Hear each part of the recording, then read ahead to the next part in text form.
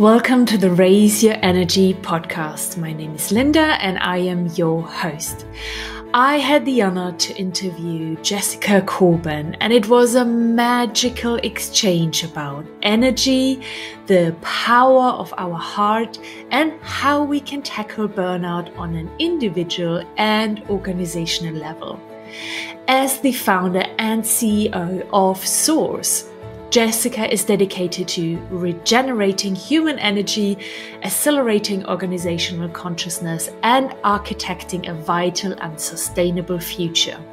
Recently named by the Nasdaq Entrepreneurial Center as one of their 2020 Milestone Makers and brought into Startup Health's portfolio of companies, SORCE is solving the 300 billion problem of stress and burnout through data-driven and human-centered technologies. You really do not want to miss this episode.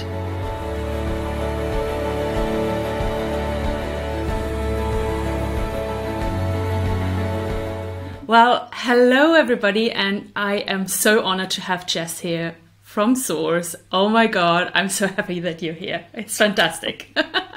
Well, it's a pleasure to be here. I've been very grateful for you coming into our world. There's few people in the world that call themselves an energy coach. You are one of them, and that is right up our alley at SORCE. Oh, perfect. I love it. Okay, so my first question is, can you tell the listeners and even me a little bit more about you, your story, and how you actually got the idea to found SORCE or create the app? How did it come to that? Yeah, it was all very unplanned and uncalculated. And it all starts with my athletic career. So I was in high school, like a high performing, athlete. I was an All-American, so top 25 in the nation for cross country.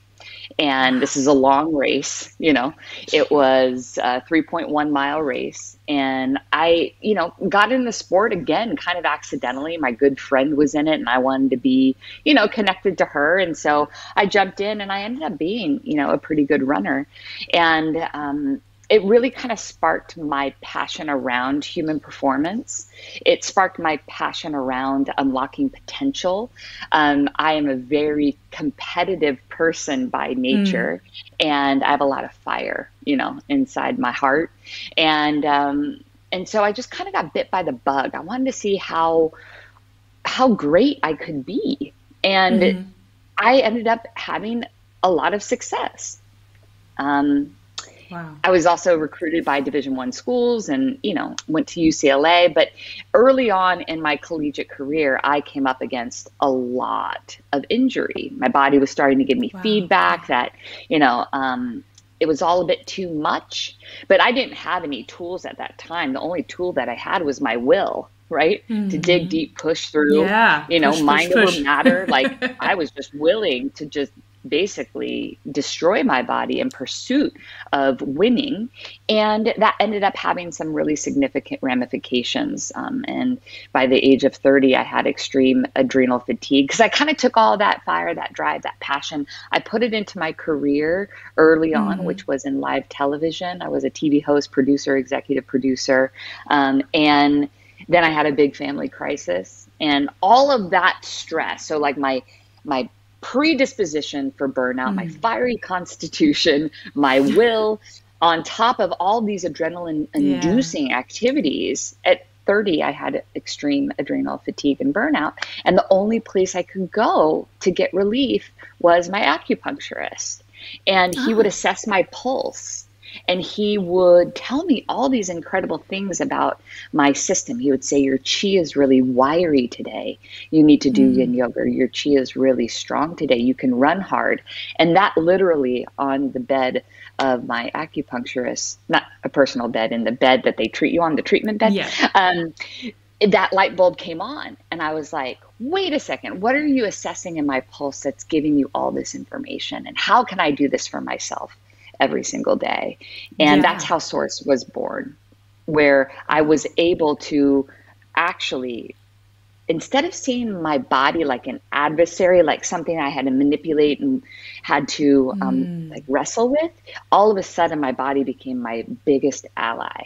And I started to actually listen and honor my body, because all along it was whispering to me exactly what I needed to do, but I didn't have the right translation tool to interpret those body whispers.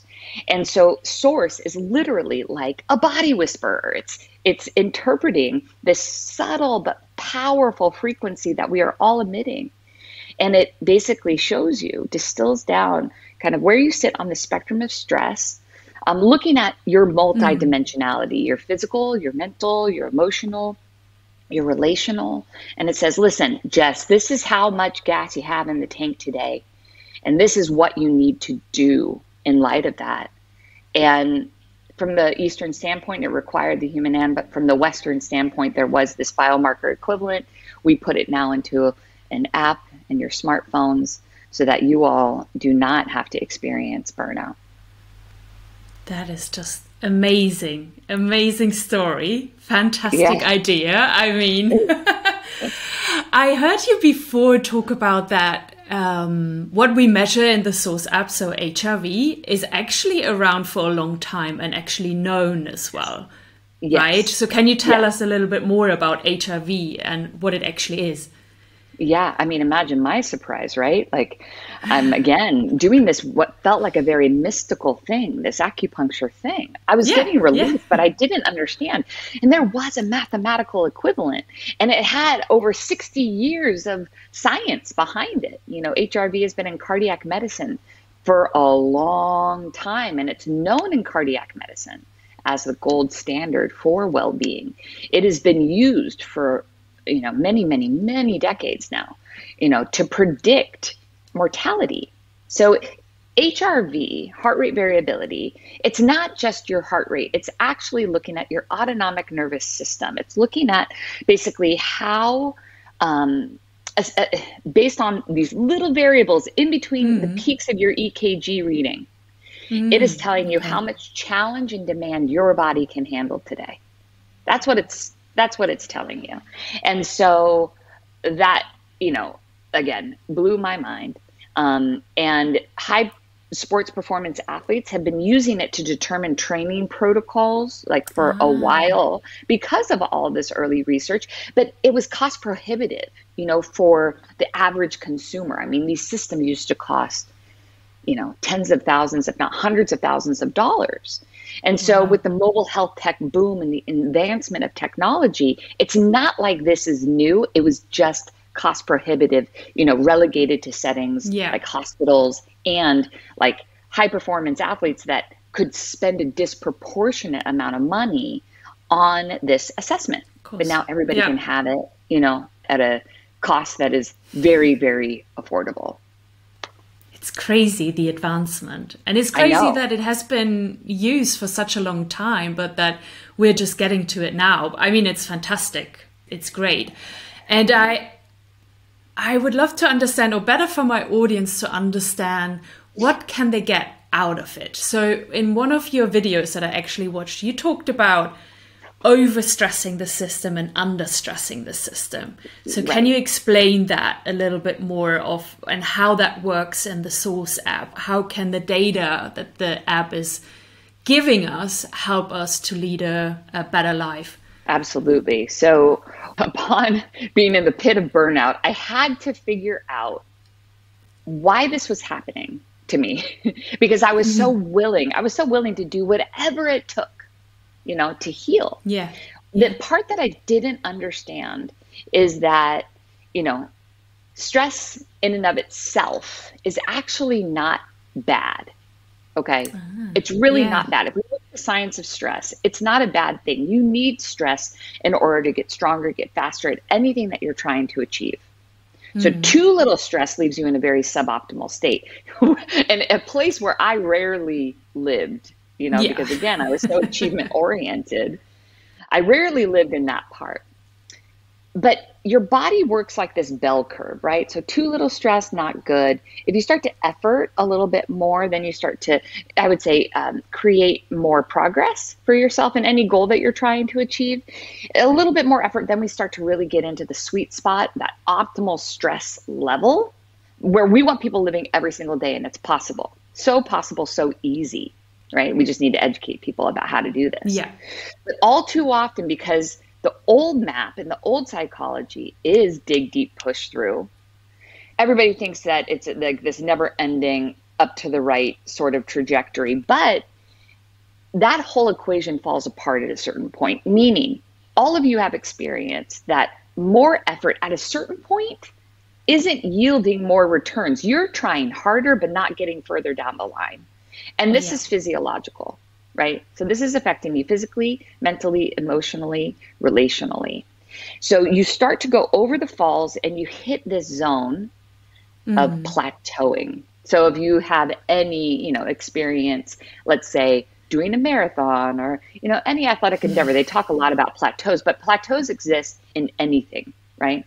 More effort not yielding more return. And the real tricky spot is that some people take that plateau and they say, I'll show you. And they effort more. Oh, yes. Right? Oh, yes. They start to overreach even more. And that's where burnout is, in this, like, at the bottom of the hill, the bottom of the bell curve on the other end of the spectrum.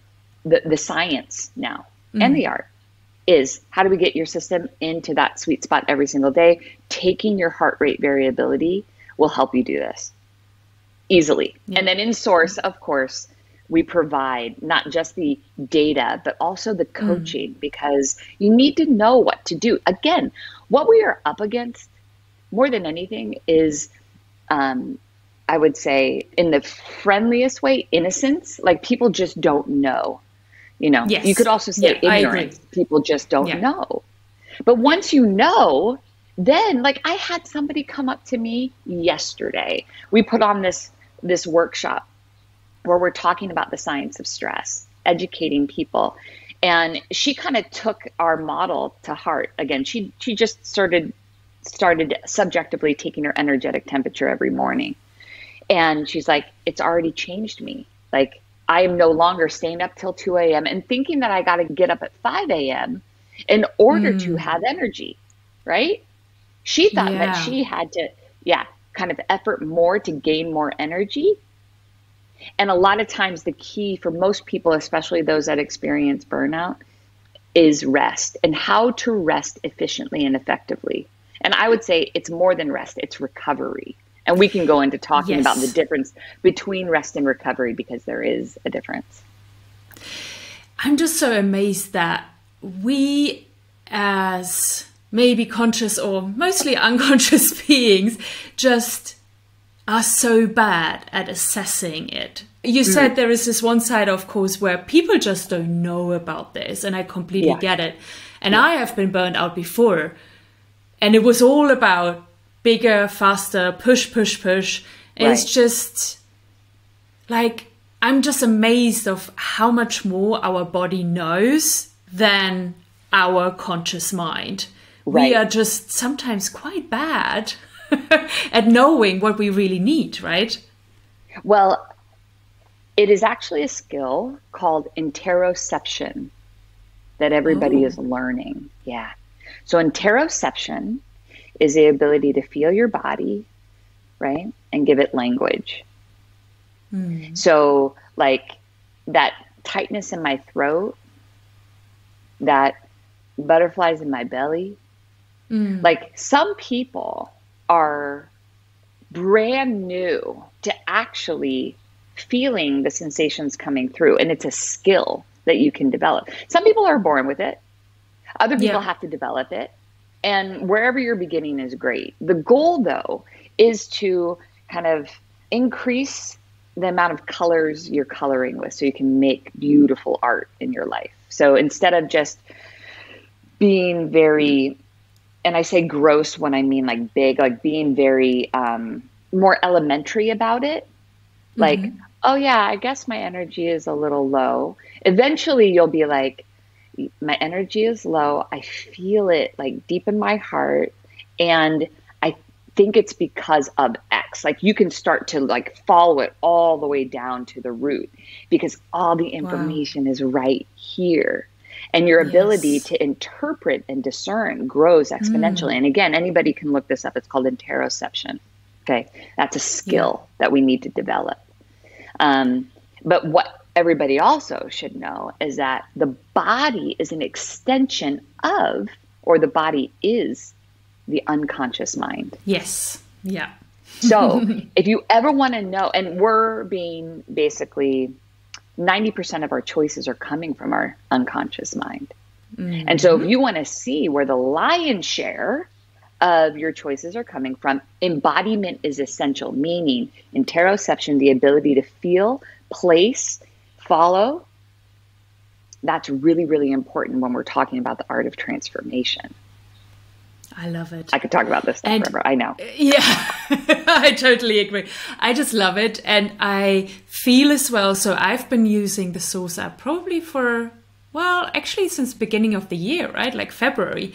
So I feel as well that I've gotten better. I've learned about myself and I've learned about some of the signs that my body gives me just by taking that daily measurement and listening to it as well, instead of thinking, oh, I have a long list to do, so I need to keep pushing again and ignoring it.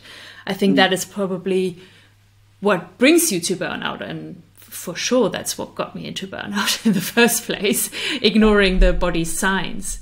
It's just, amazing. So thank you very much for sharing that fantastic name. I never heard about that one. I know. It's new to my world as well. And that's just kind of what's so fun for me is this constant emergence of all of this incredibly powerful, helpful information as we try to build a bridge into a more vital future. You know, we have to stay humble with what we know because there's so much information coming through. So you have to be willing to kind of update your map often. And that's what I love as well about your, it's not just the app and not just the coaching, right? But you're having as well really good lessons as well that people can join. And I have joined them, nearly all of them so far. I just love it. Yay. Because because it's all about the science. People listening to my podcast know it's all what I love about the science, but just as well understanding more of our body.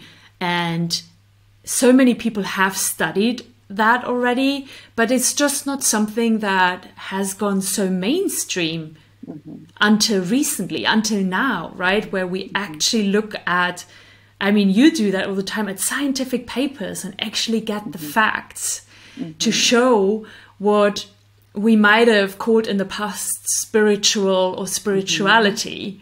But now it's like science and spirituality just become one, which is a fantastic time to be in. I just love it so much. Me too. There was an author named oh my gosh, I'm going to forget his name. The title of the book is Thank God for Evolution. And what I loved about this book is because a pastor and a Darwinist, they got married and they wrote a book about creation. And what was awesome was they were able to identify that they were talking about the same thing, the same awe, the same wonder. But one was written in this like poetic, and he called it nighttime language, and that was actually spirituality, right? And the other was talking about it from a daytime language, which was science. But the awe that they were experiencing was the same. And so that's where it's like when you talk about the intersect of science and spirituality, we just want to honor both because they're pointing at many times the same thing, just interpreted in these different languages, and how it feels so much more full when it doesn't have to be an either or, you know, and it's like, oh yeah, these things actually are two sides of the same coin. Yeah. Oh, I love it. I just Could again talk about it forever. My next question is about energy in specific. I mean, this is a Raise Your Energy podcast. Let me ask you, why is energy important for you? For obvious reasons, of course, you created the SORCE app and the whole company around it. But how do you understand energy in your personal life, and how is energy important for you in your life? So just based on my personal journey, I had like a really good run early in my life to like achieve everything that I wanted. And I kept thinking that these achievements would give me a sense of wholeness or fullness. And when I achieved those things, it was just, I was so quickly on to the next. Yes. When burnout happened, and I call burnout a sacred cauldron because it is. When burnout happened, I lost my life force. And it became so clear to me that my life was so blessed. I kept thinking that like more achievements would make it more blessed. But all the blessings were right there for me to receive. And I was literally depleting myself trying to find something that I already had. Yes. And then it became just a pursuit of health, of vitality. And I took that for granted early in my life. I did, because you're young and you have youth on your side. But I literally, when you're in burnout, you feel the life leaving you. The life has left you. And you realize all I want is that. Like, none of the money or the whatever, like, that is priceless. That vitality, that life force. In yoga, we call it prana. That is the gold. And so that's why energy is important to me, because for so long I was using energy, all my life force, to achieve something that wasn't going to give me what I thought it would give. And then it just became almost like a pursuit of learning how to cycle energy so I could just be in this life, appreciate my blessings, and reduce my suffering. And life just became more about that. And that's why, I hope that makes sense, but that's why energy is important to me. It is the prime currency. It is. And I'm so with you on that. I think my journey, just not on the more physical and sports side, but more the corporate career side, has been exactly the same. It was all about achieving the next step and the next and the next, searching for something to fix that hole inside of me that I didn't even know that was there. And yes, I think in the last month and even year of before I accepted my burnout, I wouldn't call that life anymore. I said recently, I just thought, when do I wake up from this really bad TV show? Because that's not life anymore, right? And now that I have had as well these realization that it's really about feeling well, feeling energized, but doing as well something with that energy, right? It's all about, that is literally the currency now. It's energy. It's like, how do I balance that energy and being mindful of it and do more of what gives me energy and do less of what depletes me of energy in kind of a bad way, and who are the people around you, right, that you want to have that give you energy. So all of these things just all now about energy instead of achievement. So yes, I completely understand. I'm sure many people, too many, that's why we're solving it at SORCE, solving the human energy crisis, because too many of us, it's reached that epidemic point where we bought into a paradigm. Oopsies, that paradigm doesn't work.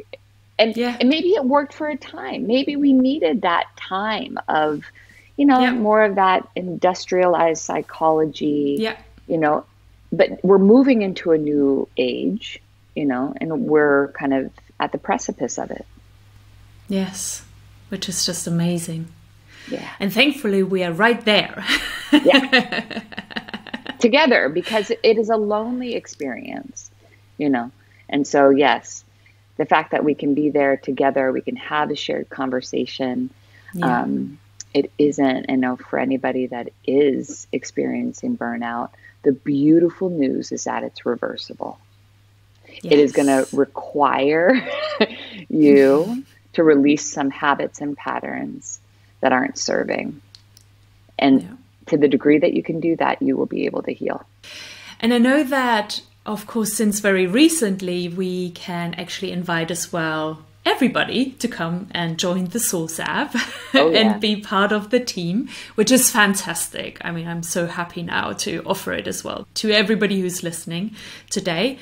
But in the years before, when you started, you work more with companies, right? So I would love to understand a little bit more about what kind of results you've been able to see when working with organizations, and because this is really where most of that burnout topic is coming up now, right? It's people in corporations and employment statuses that are being surveyed and saying that over 70, sometimes even 80% of them feel burnt out or have felt burnt out before.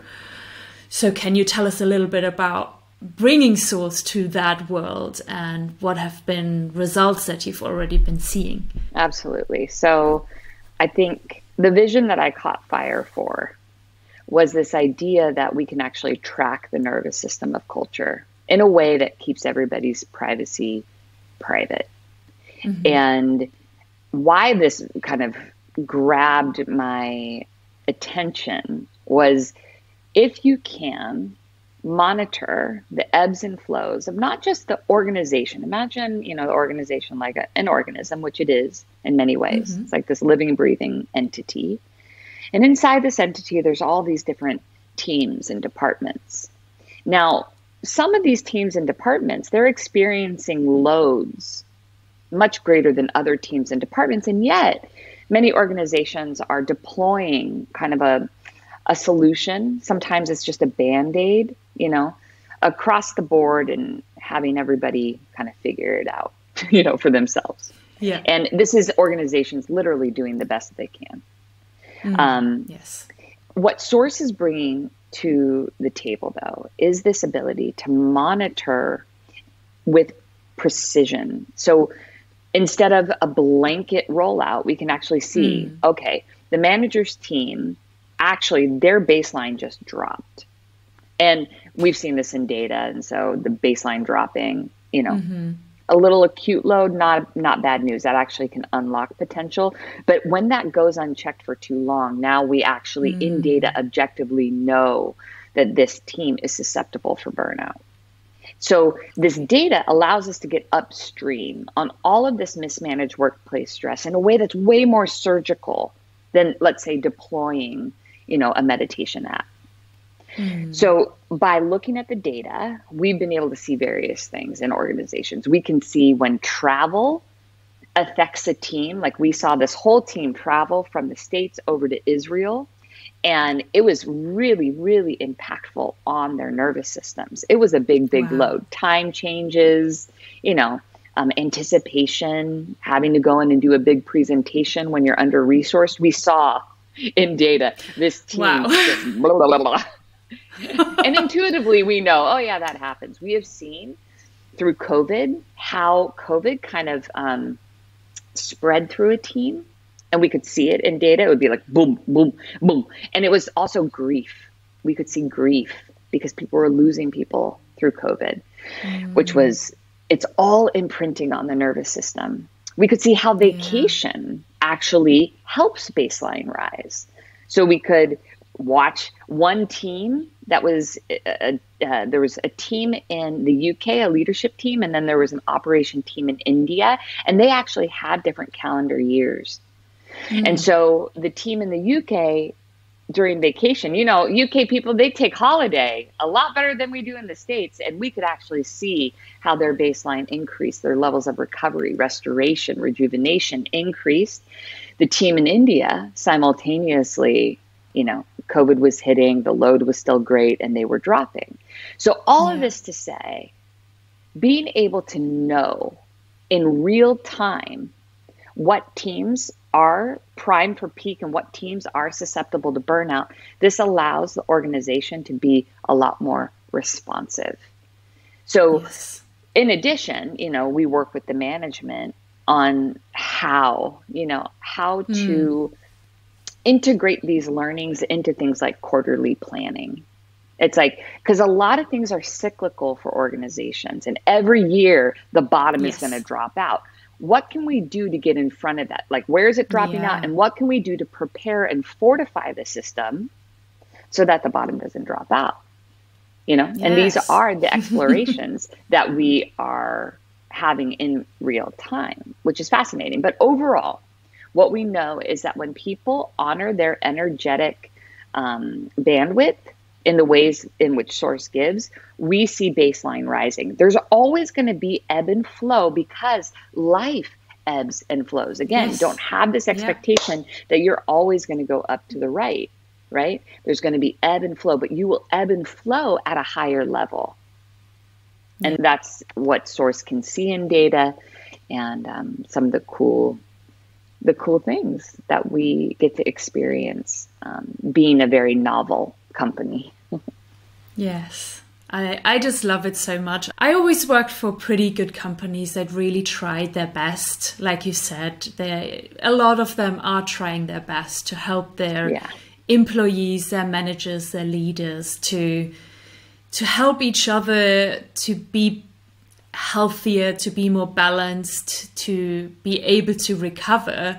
But I have seen in my previous jobs that the novelty of these things quite often go quickly away, and then it's just not helpful anymore because it's just another add-on that gets to be put on the list. And if there is just no feedback, right, there needs to be that feedback system. There needs to somehow, we're living in a society where science is our language, and we want to see data, right? We want to see the truth. And that's what I just love about SORCE, because it can actually give you, data on the day, literally, which we never had where I worked. It was just never really possible to measure that. Yeah. And, what we are doing is a moonshot. I'm going to be really honest. We are trying to solve the human energy crisis. This is a giant moonshot that we are taking. And we really believe that if we can give organizations the service that they need, that we have a better chance of achieving this moonshot. So that's why we're focused also on organizations. But what organizations are up against, I have so much compassion for. They're having an identity crisis. Who are they to their people? Are they now supposed, before they used to be an employer, and now they need to be like, a mother and an auntie, and they need to take care of their people. So they're being tasked because they're asking more. So it needs to be reciprocal. If you're going to ask more of your people, you have to be willing to give more to your people. And so dismantling, I know how hard it is to dismantle old patterns inside of myself. Looking at an organization, these are conditions and patterns that are thick. So we have to be patient with this process. It is so not an overnight fix, because we're literally shifting a paradigm. So we're shifting from this mechanistic, robotic, one-speed way of living and working into a living system paradigm. And this could take the rest of my life, at SORCE to see us make some serious gains. What I take a stand for now, though, is that it's possible. This is not about, do we know what to do? I feel like the how is here. The how is here. What we really need to work towards is the willingness. Yes. And that requires people to step into the unknown and a lot of scary stuff. And when you're doing it at an organizational level and you have all these fiduciary responsibilities, again, I have compassion, but it is the way. Let's not mix words. The how is here. Yeah. We know we're getting really good in knowing, but then making that step. It's on individual level and organizational level, right? When is the pain big enough for you to be willing to change? Yep. That comes down to every single person. When is the pain big enough, or when have they experienced something so big, or maybe even sometimes traumatic, that they say, okay, no more, this is a finishing line. And on an organizational level, I feel there are just, an organization is made out of individuals. There are just so many individuals that play a decision making in that process. So like you said, we have to just have a bit more patience with them. But we know there are already companies out there who know that this is the future, that this is the path that we have to go in now. Yeah. And wouldn't you rather be known as being on the bleeding edge than, you know, somebody that is late to the party? So come on, organizations, like, be a part of the change. Like, be cool. Don't be like outdated, you know? Yeah. It's not even that difficult, is it? It is so simple. I had a teacher that said, you pay now or you pay later. You pay now or you pay later. Yeah. And so you got to get right. You got to get aligned. You got to get in integrity. And this is happening on so many levels, so many dimensions right now. And like you said, the pain is intelligent. And if you're saying, I don't want to pay now, okay. The pain is going to increase. And the APR is higher. So you can get with it, or you know what you're signing up for. But if you want to get with it, like, we can start. Yes. We can start. Let's start. Okay, thank you so much. I'm just so honored to be part of the team. I know it was a fantastic synchronicity that I got into your world and into the world of SORCE. And like I said, it's just mind-blowing of how it helped me and change and listen more to my heart. And yes, so we want everybody to join the SORCE family, don't we? So 100%, we will give 100%. We will give them, you will have information in the show notes to how to sign up and find out more about SORCE and how it actually works. Right, Jess? Yes, indeed, Linda. And thank you so much for hearing the call, picking up the phone, jumping right in, and being a part of this, like, data-driven, human-centered movement. You know, I think there is nothing more thrilling, personally, than building this greater community of people that really are shepherding a new way. Yes. Yay! Yay us! Come join the party. Don't miss out. And feel better. There's a path to feel better, and that's what we do at SORCE. Yes.